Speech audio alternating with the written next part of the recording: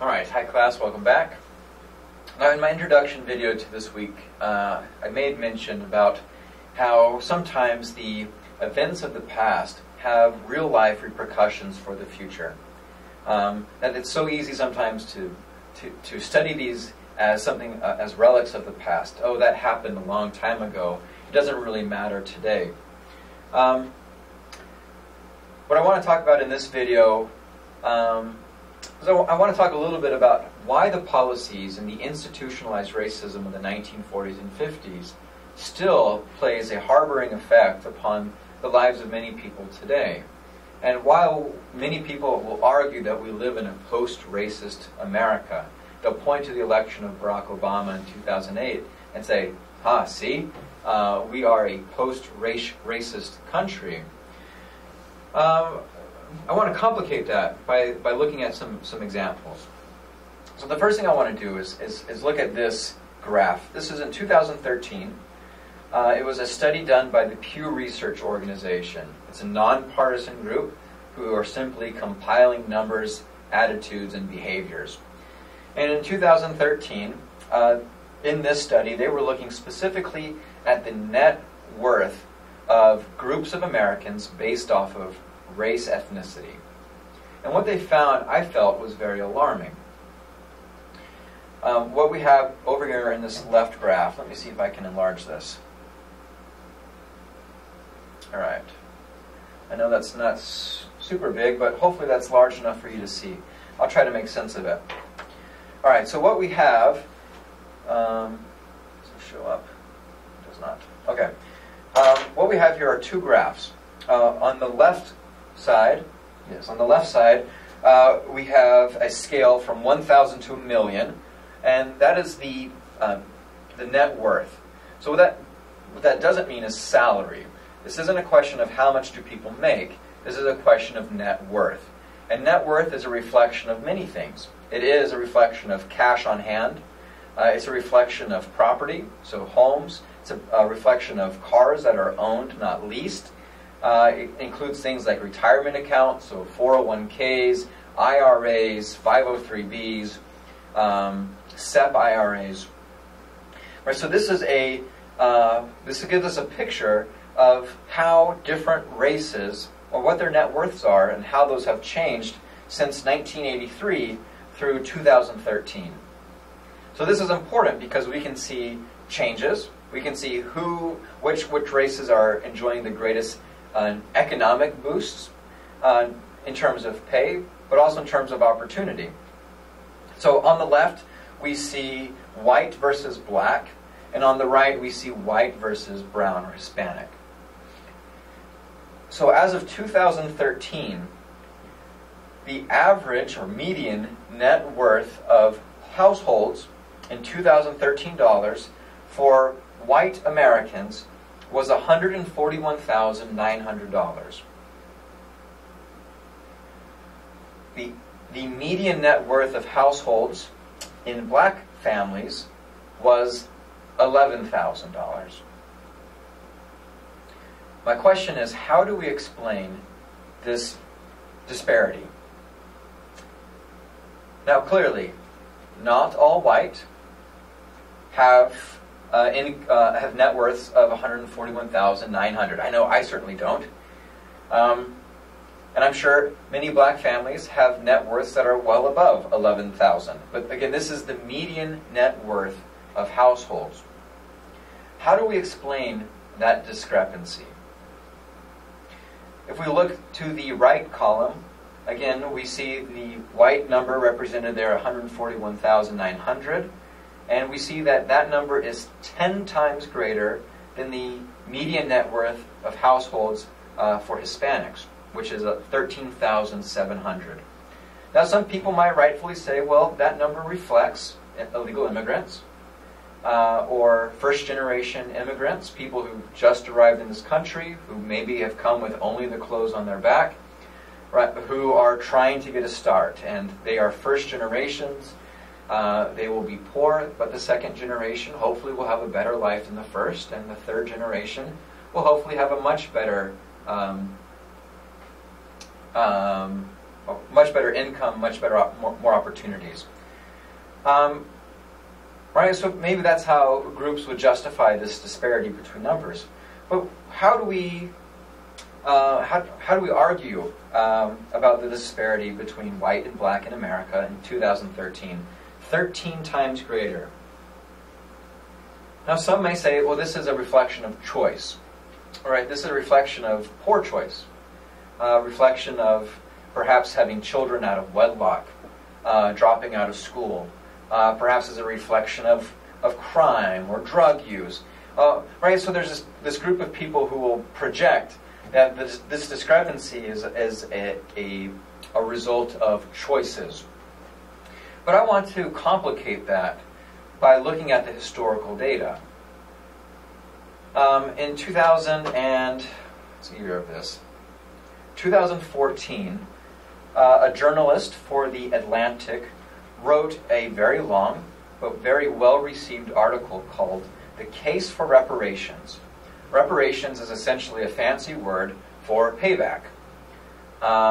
If I were to steal something from a store, I would make reparations by giving the product back and probably paying a penalty on top of that, to pay for the damages that I caused.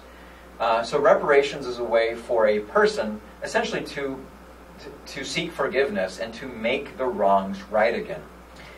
And Ta-Nehisi Coates is arguing in this article that after hundreds of years of slavery, after decades of Jim Crow laws, after institutionalized racism, which disadvantaged people of color, that our country owes it to the descendants of these families reparations.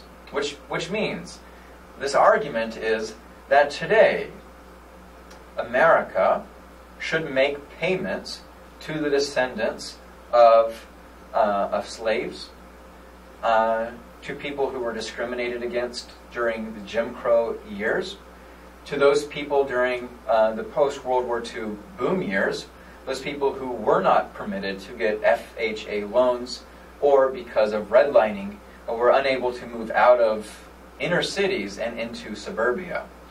The argument is that those things have lasting financial, economic disadvantages to people of color, specifically to the African American community.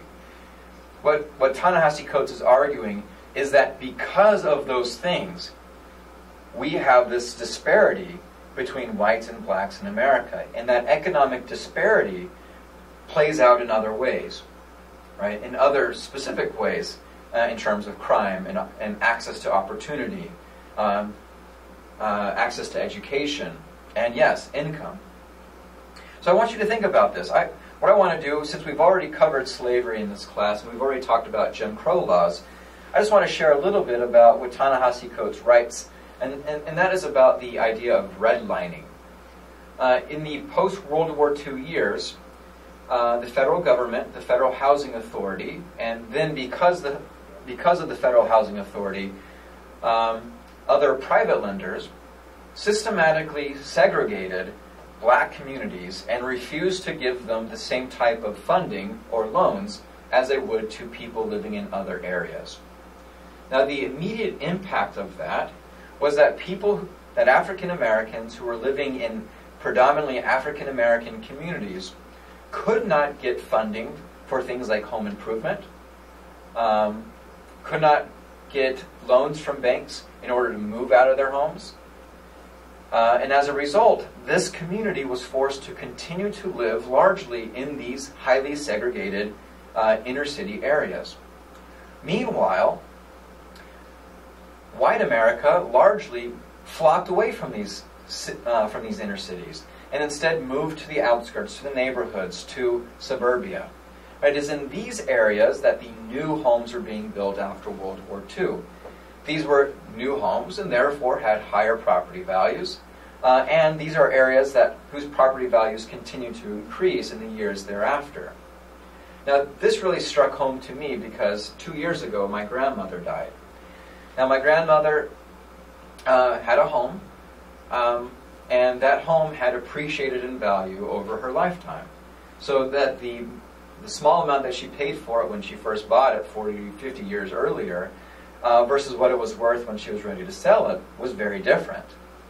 Right? And that was because the real estate properties had increased. It was in a nice section of town, and so that value continued to increase. So that when she died, the value of that home was passed on essentially to her children, to my mother, who had the option to sell that home if she wanted to keep the home, and she could then keep those proceeds.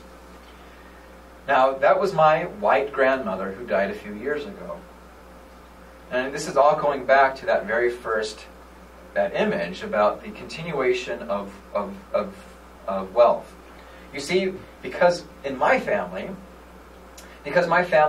comes from a privileged background, right, the economic gains enjoyed by my grandparents were passed on to my father, who enjoys a very upper middle class lifestyle. When he dies, right, that money that he has saved, his home, his property, will eventually be passed on to me and be part of my and my siblings' net worth. Right? So it's easy for me to chart my family's net worth going back decades, centuries. And that is not true for people of color in our country who did not have those same opportunities, right? Who were brought to this country, who were not able to buy their own homes, right? Who were not able to build up properties to purchase homes, people who did not have right of law, right? Whose property was frequently stolen. They could not go to judges and seek redress. People whose property, whose land was often taken, whose lives were often taken. And as a result, over decades of these type of discriminatory policies, right, that continuation of net worth never continued. So I imagine if my grandmother had bought this home and my grandmother was African American, right, it would be less likely for her to have been able to buy that home in the first place. As a result, she would end up renting, and all that money, month after month, would be going to pay the landlord. So what Ta-Nehisi Coates does is he goes through and he looks at one man. His name is escaping me at the moment, but his story has stayed with me. All right, his name is Clyde Ross, born in 1923, the seventh of 13 children who grew up in Clarksdale, Mississippi. And throughout his life, Clyde Ross reports that his family were constantly being discriminated against. His father had a property, but the property was taken because a judge said that he was behind in his taxes. He wasn't. When the people came to take his land, they took all of their possessions as well. And so at a very early age, Clyde Ross became homeless with his family, not because of anything that they had done wrong, but because they were black, and because in Mississippi, that was considered a crime. Right? All of those possessions, the horses, the property, were taken away. Clyde Ross started anew. Clyde Ross would go to World War II. He would come back. He would resettle in Chicago. He would begin working for Campbell's Soup and make a decent middle-class wage. He was married. He had a family. And in this era, though, of FHA discrimination, when Clyde Ross decides to go to the bank to get funding, he learned from his banker that the bank did not have money to lend. Now, that's not entirely true. The bank had plenty of money to lend. The bank didn't have money to lend to Clyde Ross because he was black. So because Clyde Ross could not get a mortgage, a loan from the bank, Clyde Ross had to use an alternative method to get a home for his family. And that was he went through an intermediary. During the 1940s and 50s in Chicago, wealthy, white entrepreneurs would often buy up homes. And they would then, instead of use these homes as properties, they wouldn't necessarily rent them out, but they would act as middlemen to African American families. Because these African American families couldn't receive loans for themselves, these men would come in and say, we will let you live in this house.